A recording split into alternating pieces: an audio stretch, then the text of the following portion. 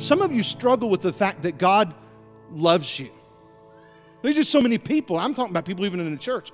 Could God love me? Why? Because you know who you are, right? Yeah, you peel back all the layers. I'm not talking about who you are in here. I'm not even talking about who you are at school or at work or wherever. I'm talking about who you are in the secret place.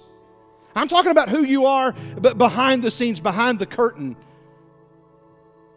And it's not a pretty picture often, is it?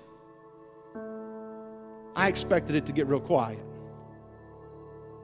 Because truth be known, if those layers are pulled back this morning, each of us fully exposed for what we are in the secret place,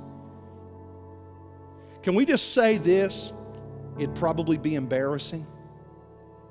Anybody bold enough to admit that this morning? Probably an embarrassing morning.